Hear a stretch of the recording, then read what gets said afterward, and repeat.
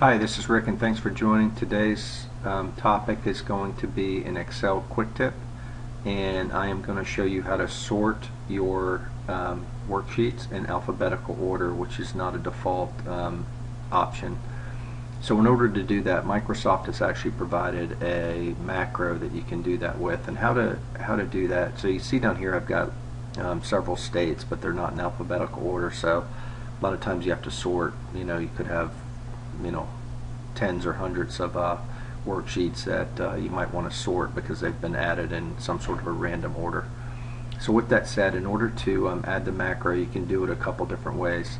You can go to the Developer tab and click Visual Basic, or let me close out of that, or you can just hit Alt F11, alright, and that'll bring up the Developer tab. That'll bring up Visual Basic, I mean.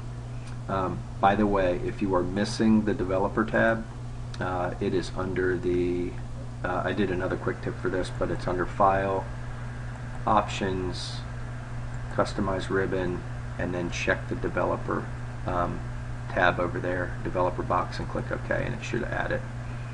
Alright, so I'm going to go back into the Visual Basic.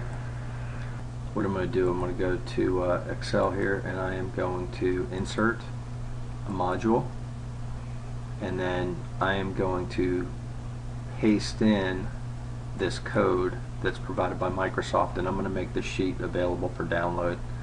I'm sure you can do a Google search and find it out there, but if you want to download it, you can just download it from my website, which is www.10minutetrain.com, and go to the Excel tab and look, search for the sort quick tip.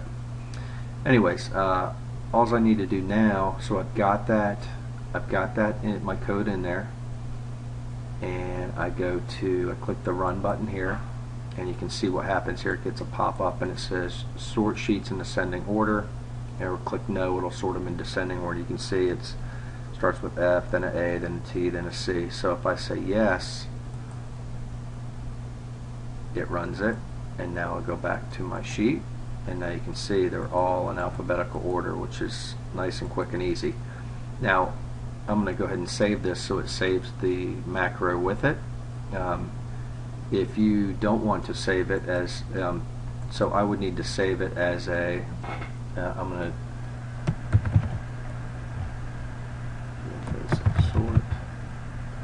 going to need to save this as a macro enabled workbook, which is, where's it at? Right there.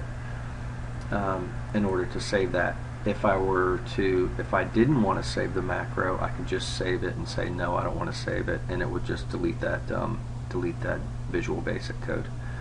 Anyways, that's it. Thanks for joining, and please subscribe. Take care.